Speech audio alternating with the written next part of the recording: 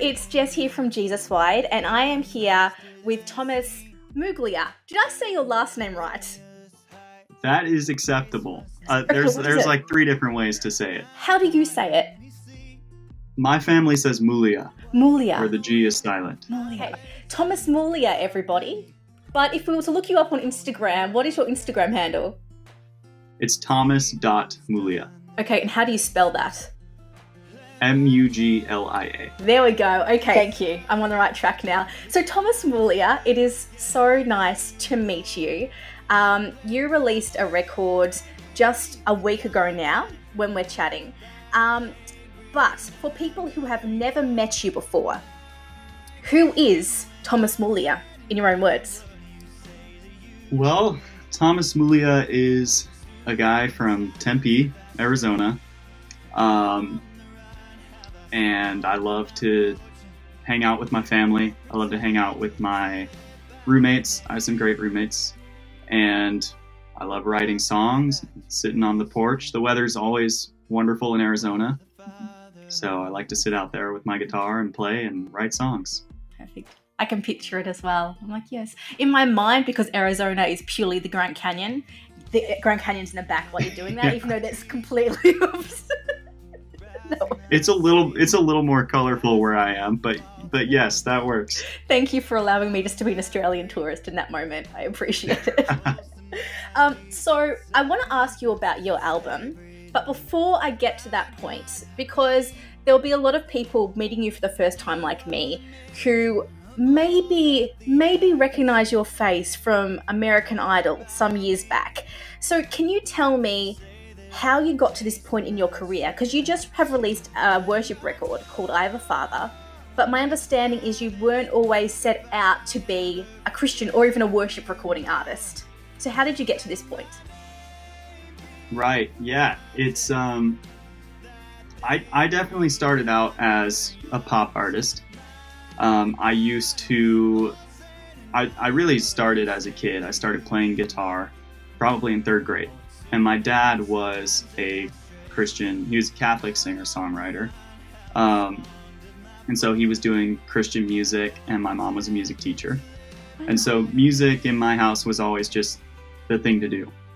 And so I was born into that. But while I was around church music a lot, my thing was always like, well, at the time I was in like 3rd grade, I was like, the Jonas Brothers are just awesome. Yes. And I would learn those songs, and then as I got older, it started to become Ed Sheeran and then John Mayer, and that was just the kind of thing that I wanted to do. So I was learning those songs on the guitar and playing them at talent shows and then coffee shops, and eventually I tried out for American Idol. Yeah. And I made it onto the show and got cut actually pretty quickly. It was when they cut the cast down to, I don't remember the exact number, it was like 50 or 70 or something like that. That's still pretty phenomenal to even make it to that point. That's huge. It was really fun. Yeah, thank you. Yeah. And yeah, that was how I started learning how to sing and how to write. Love it. Let my tongue be silenced if I ever forget you, Lord. Let my name be forgotten, that they'd remember yours. My God, when all's said and done, will you say that you know me? Oh, too many times have I strayed out on the run, have I squandered my fortune, or pretended to live by a name? I'll turn back to grace again. So you released I Have a Father on OCP. Yes. So this is your first release on their label or with them. You previously released another worship record before this independently, is that right? Yes. Yeah, perfect. Yeah, that one was called The Return. The Return, okay. So what has happened between The Return, which you released independently, to I Have a Father? That's a good question. I feel like I glossed over when you asked what happened between American Idol and the worship music too. But in college, I got involved in a great campus ministry called St. Paul's Outreach, and it was just a really amazing time. I was living with 8 to 10 other guys that were my age and Catholic, and we really just tried to walk the walk. And there was a lot of encouragement to pray every day and to be open about where I was at with my brothers and in the house there. And through that, we did a lot of worship together. We prayed a lot together, and that was when I started to really invest my musical energy into my faith life. And those first 7 songs on The Return, I wrote those because we were doing so much worship in St. Paul's Outreach. And there was a part of me that was like, well, hey, I could write some of this too, because I had really started to get into my faith and have a daily prayer life. And I started writing and learning how to write better, and that was kind of my first experience writing music for praying and worshiping too. And I took the best 7 and recorded them just in my dad's studio. My dad has a studio, and because he has been doing music too, so I did them there with some friends. And then between that first album and this new album was a 3.5 year period of very intense songwriting and just walking through the Christian faith and growing and maturing. And this new album is really just a snapshot of that life that I lived in college. Yeah, that's really cool. I love it. So the album is I Have a Father. You've touched a little bit on sort of what inspired that, the period leading up. But can you tell us about I Have a Father? What is it that makes you so proud of this record? How does it represent you? It really is. It's a collection of my thoughts, my conversations with God. Every song is kind of a checkpoint in the journey so far. So that first record was really like, hey, I'm a new Christian. I've always been, raised in the faith, but there comes a point when you really choose to follow Christ. Yeah. And so that first record was like, hey, I'm a new Christian, and I love to just write worship music. And it was kind of like, here's what I have. Yeah. And the second one, and all of these 11 songs on I Have a Father, is really, as God started to sort of shape my heart, and I really started to follow after him and take up a daily prayer life and listen to his word. There were different peaks and valleys on that journey that I went through, and it's almost like there's a song for everyone. And that's kind of where these 11 are. So it's very personal. It's very much conversational between me and God. Mm-hmm. And I just think of this album as really a snapshot of the past 3 years in campus ministry.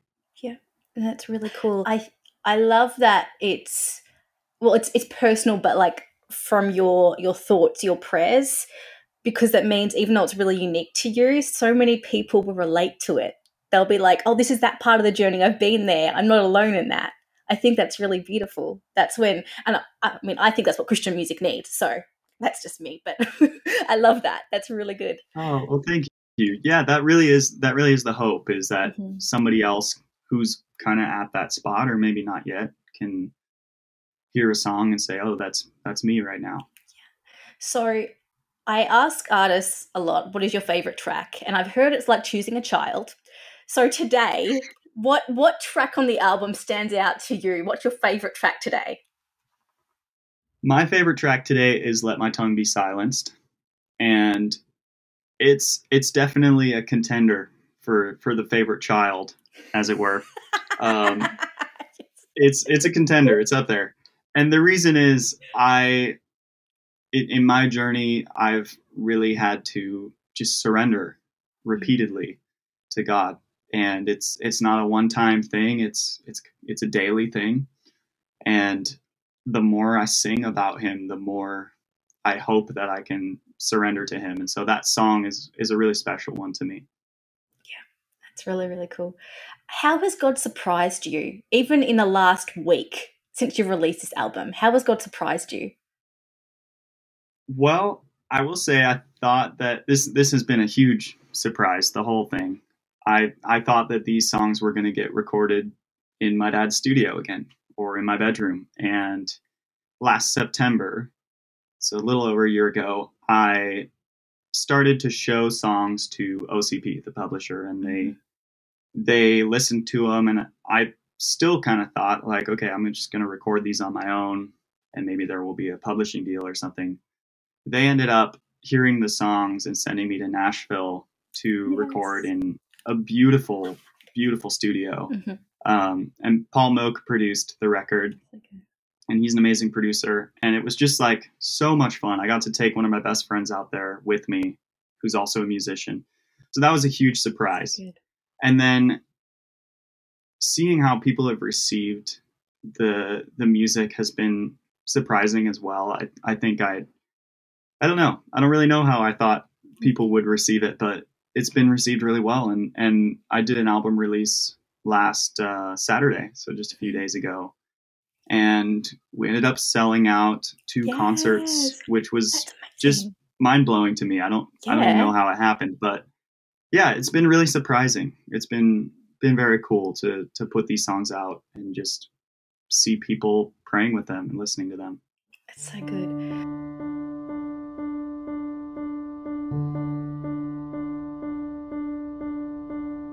Let me decrease, that you increase, my Lord, in me. Let me decrease, that you increase, my Lord, in me. Lord, let them see, not mine but your will done in me. Lord, let them see, not mine but your will done in me. No other cause for which I live. Let all I do, Lord, build your kingdom here on earth. Silent or singing porridge, I will follow you long as I live.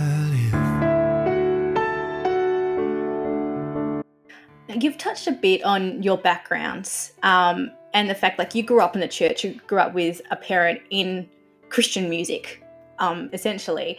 But as I was reading through your presser, I was really struck by how it really highlighted that there was a time in your life when you went from following God out of obligation to actually like knowing God and like choosing like to pray, to like pursue him in so many different ways. Can you tell me how that place went from, if I can call it like a more nominal faith to a really personal faith?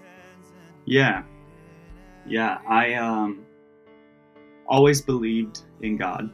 I would even say I always had a relationship with God. And, you know, we've heard like people say you need to go from religion to relationship.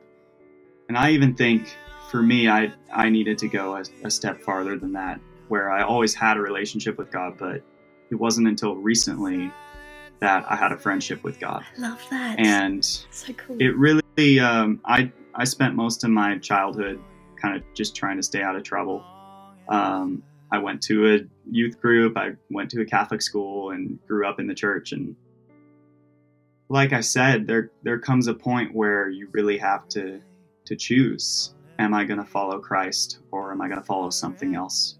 And for me, I was a little bit of a perfectionist. I really would force myself to just follow rules, and I was hard on myself when I would mess up. And when I went to college, I joined this amazing campus ministry, just kind of because I was like, well, this is the thing to do now. I'm going to college, and I moved out of my parents' house and started a life on my own. And through that, I began to ask a lot of questions.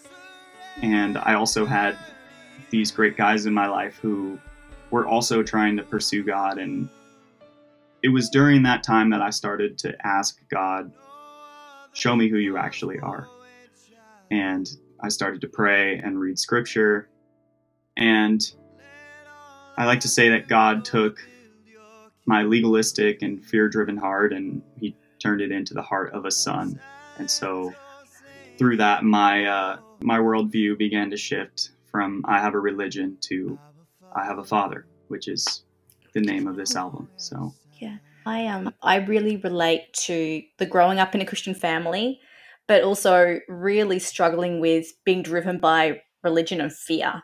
And that I think it's incredible that you're sharing that journey with people because that's really vulnerable. How do you, hang on, let me backtrack. So in my experience, like we're like really close with God now, but those mindsets and those habits, like a legalism of it, and for me, like a lot of shame is still there. And I frequently have to unravel that and be like, no, this is the point. This is where Jesus is. Do you have to work through like those type of things daily still? Or have you come to a place where it feels, I don't know if more natural is the best way to say it, but there's an ease to how you engage with God now because you don't have to tick all the boxes to get there?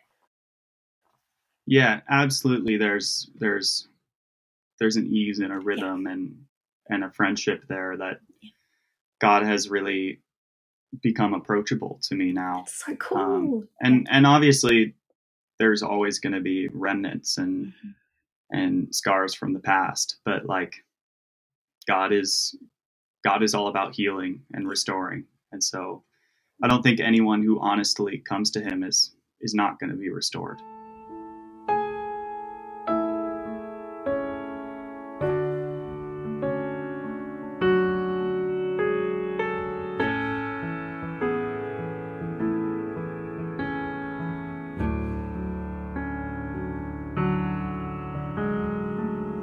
From belief that I can't be loved, from fear that I'm not good enough, from false security I have what it takes,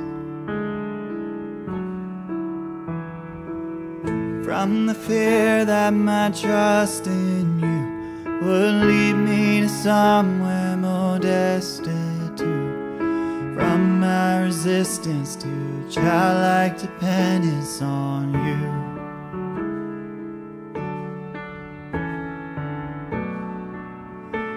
Deliver me, Jesus.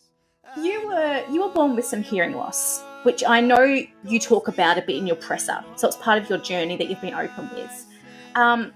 How has that shaped your sensitivity to like creating music, loving music, creating something that people feel?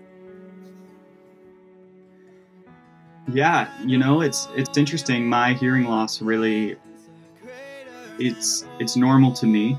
I was born with it, and I don't know anything other than what I know hearing wise. So really, I don't know if it has affected me. Maybe it would be a little different if it's like at one point I wasn't hearing impaired and then I became hearing impaired. Mm-hmm. But my journey has always been the same. I've always had hearing aids. So I always say that it doesn't really affect me musically. But that's not to say that it's nothing. Obviously, if I take my hearing aids out, I cannot communicate at all. So it's a pretty serious hearing loss, and I've had moments where I've had to take one out for a while because I'll get like an ear infection or something weird, or the hearing aid breaks or something. And it's a struggle to play then. Mm-hmm. But for the most part, it's just my normal, and I don't know if it's really impacted my musicianship very much. Yeah. This is an off-the-cuff question, so if you don't want to answer it, you don't have to. I can cut it. Has like growing up and being born with hearing loss, has that challenged your faith, like where God is in that at all? Not at all. No, I've never been upset about it. I've never been down about it. it's pretty interesting. My sister Marianne has a very similar hearing loss to myself, for a completely different reason. Wow. And we've always been just able to relate to each other in that way. We've always been very close. I don't know how different my mindset would be if I didn't have her. But for the most part, it's always just been a part of my story. And, you know, every now and then I enjoy turning off my hearing aids on an airplane and reading a book in silence. Yeah. So. He gave me strength when strength was gone, and to that grace my heart belongs. I'm not afraid, for I am free. I have a Father, He cares for me.